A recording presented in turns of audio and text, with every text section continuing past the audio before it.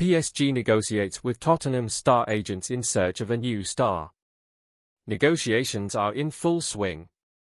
But first of all, I ask you to subscribe here on the channel. Don't forget to turn on the notification bell. French champions Paris Saint-Germain are keen to secure the signing of talented striker Harry Kane from Tottenham Hotspur this summer. At 29, Kane has just 1 year left on his contract with the club that saw him grow, and it looks as though he is ready to explore new opportunities in European football, much to the delight of top clubs. And PSG emerges as one of the main competitors in this dispute. Manchester United are also in the fight for the playmaker, with Kane being one of the priority targets for the English team. The possibility of wearing Old Trafford's iconic red shirt has piqued the player's interest, signaling he may be open to a move away from Tottenham. If Tottenham are forced to say goodbye to their main goalscorer, they prefer to see him playing abroad.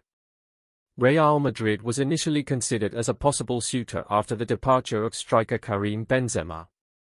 Tell me, Tottenham fans, what do you think of this possible departure of Harry Kane from Tottenham? Leave your comment below.